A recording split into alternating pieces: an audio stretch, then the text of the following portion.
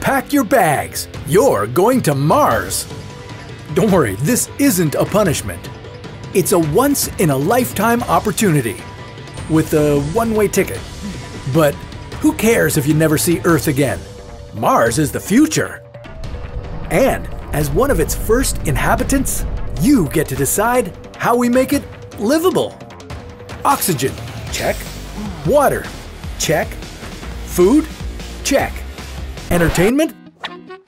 Seriously though, what would we do in our spare time? What sport would be fun to play on Mars? And how would the physics of Mars change the game? This is What If, and here's what would happen if you played basketball on Mars. In November of 2015, NASA announced that it planned to put astronauts on Mars in 2030.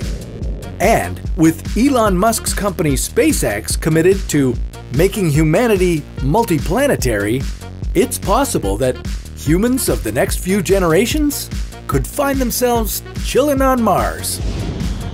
Getting to Mars is one thing, but how do we make the 7-month flight worth it?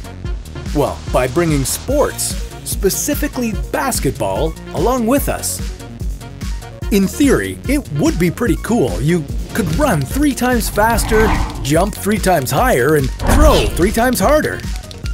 All within the comforts of a pressurized spacesuit, which would make any of these superhuman feats quite exhausting. If you think sports in space already looks kind of strange, sports on Mars would be even weirder and a lot more dangerous. With the constant risk of being blown away or boiled alive, there's no sweeter victory than survival.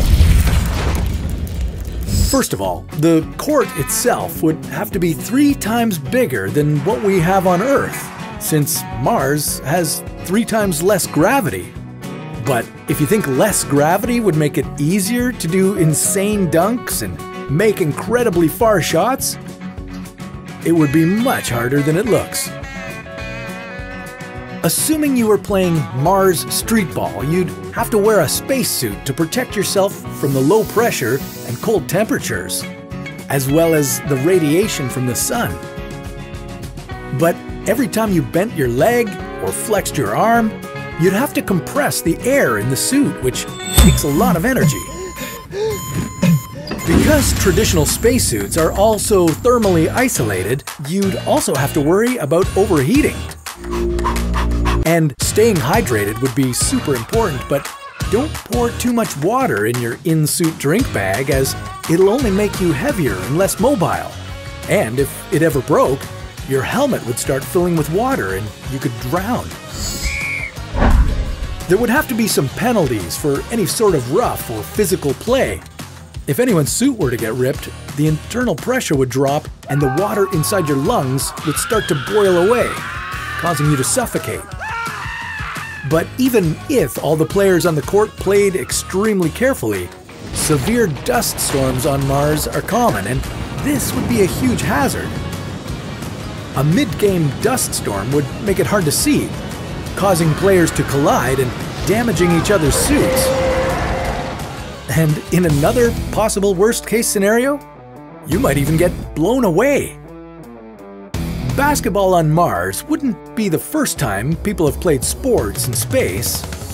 It wouldn't even be the first time people played sports on an extraterrestrial landmass, but it would be a lot deadlier. So maybe you should play it safe and leave your ball behind on your next interstellar journey. Do you know what you would do if you were the first person on Mars? Well, that's a story for another What If.